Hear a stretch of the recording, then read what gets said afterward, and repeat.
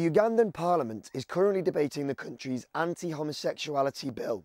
Now, in its current form, homosexuality can land you a life sentence in prison, but it could also land you the death penalty. We spoke to Kasha Jacqueline, a gay rights activist in Uganda, who knows firsthand what life is like in Uganda as a gay person. What the bill is trying to do is to just make it illegal for me to be who I am, for simply saying I'm a lesbian.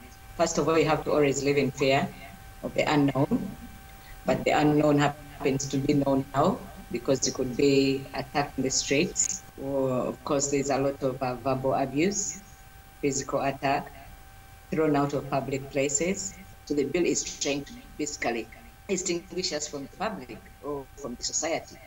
Because for me to simply be who I am is going to become illegal. For me even to rent where I'm seated, my landlord finds out, my landlord, if doesn't report me to the authorities, then my landlord will have to face 3 years in prison.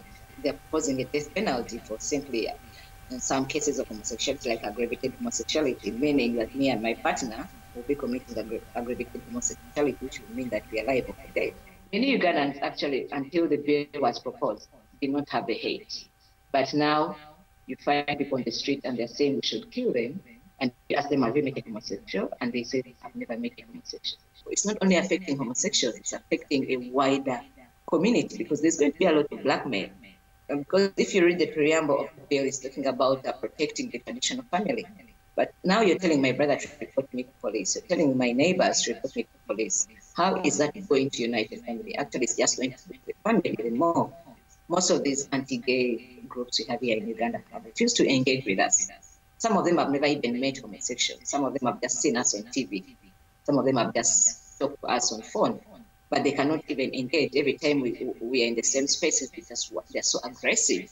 I want to be in a safe space. I want to be in a free place. And the only way I can make this place safe for me is to do some changes and just to build solidarity, to know that we are not alone. It's not only Kasha, but I have brothers and sisters out there who are like me.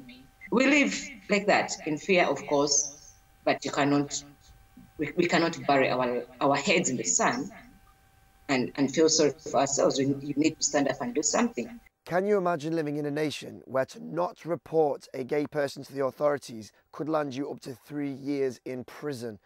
Let us know your thoughts in a comment and we'll see you again next time.